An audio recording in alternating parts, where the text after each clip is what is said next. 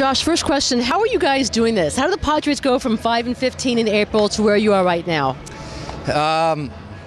It's a good team. I mean, and I say that like the real meaning of team. I mean, it's 25 guys, more than 25 guys, and sort of different guys every night contributing. I mean, we try to build a roster with depth. We've needed every bit of it, and I think last year's finish gave us some confidence. I mean, at 5-15, I think we were pretty frustrated. We thought we were better than that, right. And you know, but it's been good to see. I mean, it really is, you know, as complete of a team, and we've needed it. As you know, I've been around in quite a while.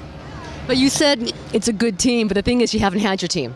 I mean, you lose Yonder Alonso and Everett Cabrera and Cam Maben and Quentin up and down, and Headley isn't Chase Headley yet, and you're still winning.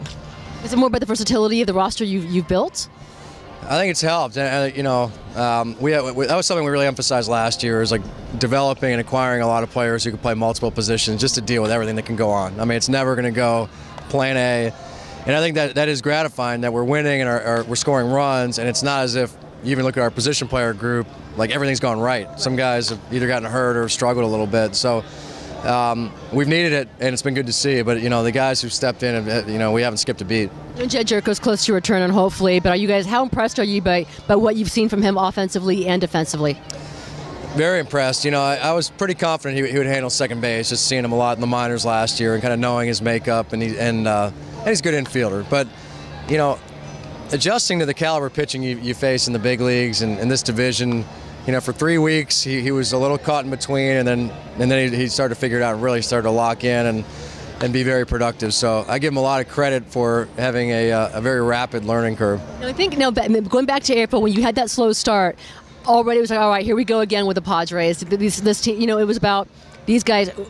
Who will be gone? You know, who's going to be in the trade deadline? Do you see yourself now becoming buyers rather than sellers at the trade deadline?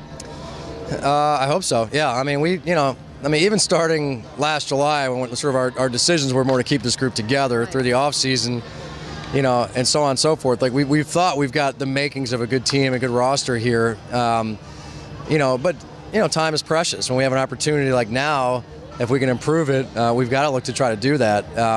But you know, for 12 months we played pretty well. But you know, to be a team that's good enough to play in October, we need to get better, and we're going to try to do that. So, is adding payroll an issue or not?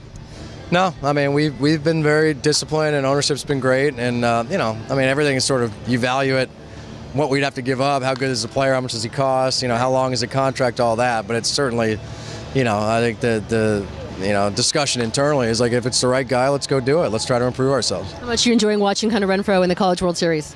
You know, I missed some of today, but I guess he put on a good show today, and that's great. You know, it'd be great to have him finish off his college career that way, win the championship, and we're excited to get him. But we're all watching. Last guy I want to ask you about is Everett Cabrera. I think Buddy Black said on Tuesday that there's a bunch of good guys on this team he likes who could be all-stars, but Everett Cabrera, to him, was no doubt an all-star. He is playing the best baseball of his career. What do you think, what clicked for him this season? I don't know. He's had a weird developmental track with the Rule 5, then going back and then getting hurt in AAA. So I think, like, spending some time in AAA last year, I think his offense got better. Phil Plantier and Alonzo Powell have done a great job. His right-hand hitting's gotten better. And, you know, the one thing that I think for any player, his mentality of playing every day, even though he's hurt now, is tremendous. I mean, he plays really hard every day, and obviously, you know, his style of play is demanding with the stolen bases and the defense. So, you know, he brings it every day. That's a big deal for us. It's funny because I asked him a couple weeks ago. I'm like, well, what's your #1 goal this season? He said it was to play every single day. And he plays like it. And again, I mean, as a shortstop who steals bases, I mean, his day is a pretty active day, and you know, he rarely looks tired, or you know, he's got a great energy about him. And you know, it's funny. I would have said that a few weeks ago with Headley and Cabrera and Gyorko and Alonso. All 4 of those guys kind of have that mentality.